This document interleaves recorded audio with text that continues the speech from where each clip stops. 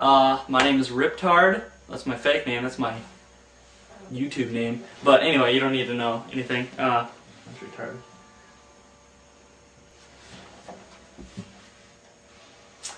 Hello Internet, Riptard here. And if you've come to watch this video, it's because you want to pretend to know how to play the guitar. I don't really know how to play the guitar. I just know how to play 4 chords. But guess what? That's all you need to know.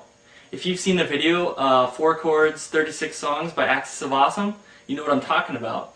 And I'm actually posting a video response to this to show an example of how many songs you can play on the guitar by just knowing 4 chords.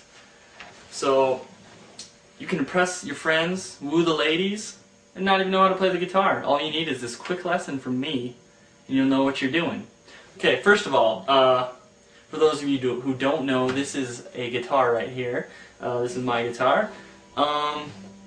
These are called frets along the neck here, and they're separated. You're going to have to know that actually, so sorry about that, but okay. It starts here at the very end of the neck, and the space here is the 1st fret, 2nd fret, 3rd fret, 4th fret, 5th fret, and it goes down all the way to however many you have.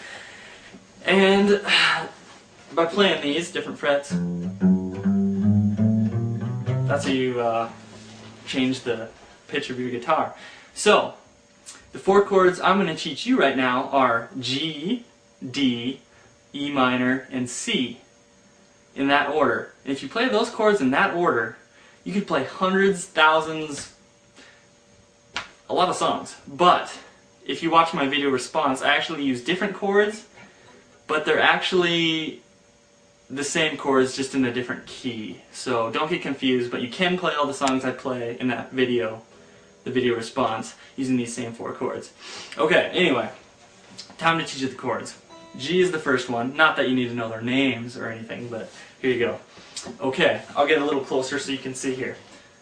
First, here's what I'll call the fingers. This is your index finger.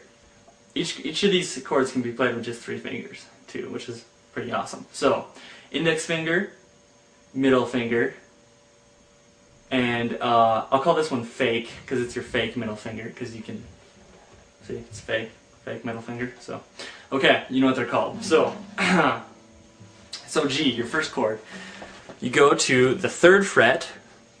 So you count over 1, 2, 3. Oh, hey, it's the one with the dot on it. That makes it even easy to remember. So you go to the 3rd fret, and what you do is you take your fake middle finger, place it on the bottom string here, on the 3rd fret, take your middle finger,